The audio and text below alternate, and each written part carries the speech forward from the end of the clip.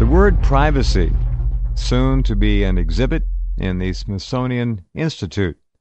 And as you heard last night, we were talking, books are beginning to disappear from libraries in some schools, and they're being replaced by internet cafe sorts of things. All you need is Google. You don't need books anymore. Remember the card catalogs? Nah, all gone. All you need is Google or Yahoo or any of the other search type vehicles and information databases. You can find anything you want. In fact, if you hold in your hands an iPhone or even better yet, an iPad, you literally hold in your hands all of the accessible, that which we are allowed to see, information in the known universe. That's incredible. And then some.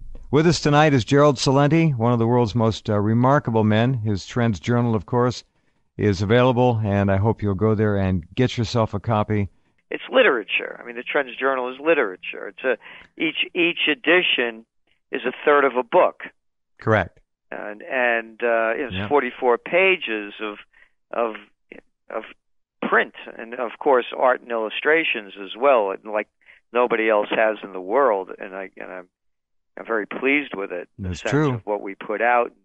I know that it's not about who you're going to elect. It's about society changing. Mm-hmm. Because until society changes, nothing changes. Mm-mm. It's about the individual, not the politician.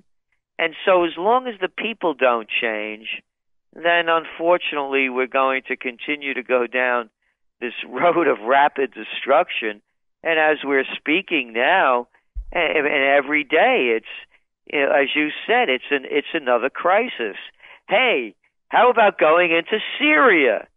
I heard that little weasel, John, what's his, Carney? Yeah. And he's saying now, check it out. They're talking about humanitarian aid for the Syrian people. Didn't we hear that before? Kind of sounds a little Libyan to me. Just a little. It's beyond despicable, is what it is. I run out of words. Someone wrote to me yesterday that they were in a market, Whole Foods market, and there were some younger people, quote younger people, early 20s, I guess, maybe college age, and they were talking about the Republican presidential primary elections and who they were going to vote for and who they wanted to win the nomination. And these young people, there were 3 or 4, I guess, they were actually taking this whole thing seriously and arguing in support of either Ricky Santorum or Wilbur Mittens Romney. I'm not kidding. They take it. They've been hooked, folks. Well, when you think about Whole Foods, I mean, you want to talk about a corporate health food. Yeah. My God, I remember health food stores when they were real, and when there were loads of them all over the place. And they weren't put out of business. They were mom and pop stores. Like Whole Foods. They were mom and pop stores, family stores, and they were really conscientious, and they were fun to shop in. They all had their own little texture and feeling and sense. And no more. It's all big time. All big time. So it makes perfect sense that the people that are shopping there are these out of touch people.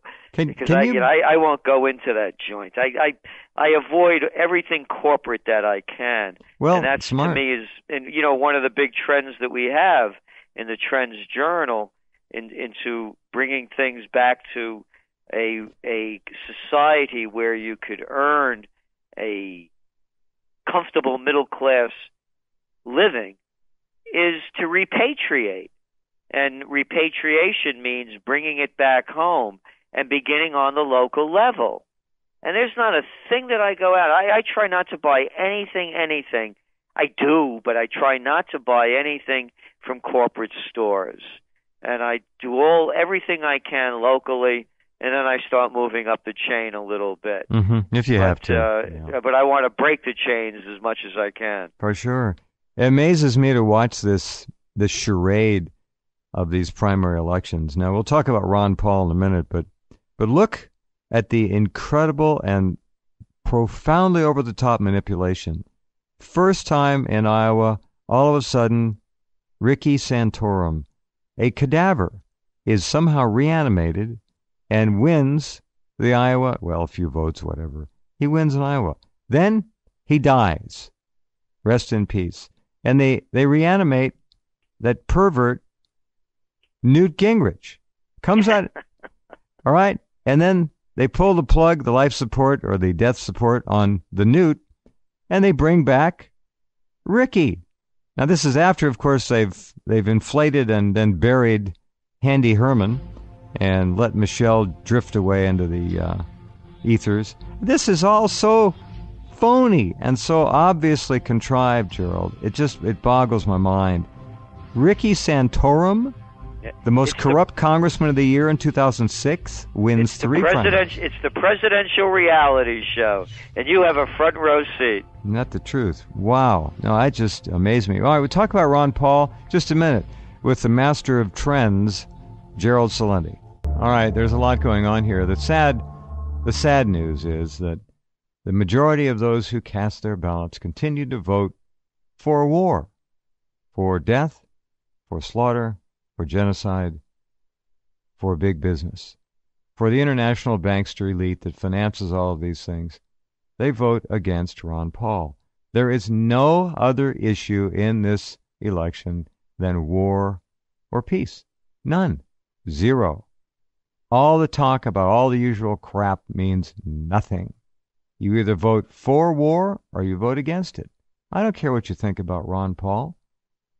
If you're in favor of war, you love war and death and killing, and we're going to get our comeuppance one day. If you love all that, vote against Ron Paul.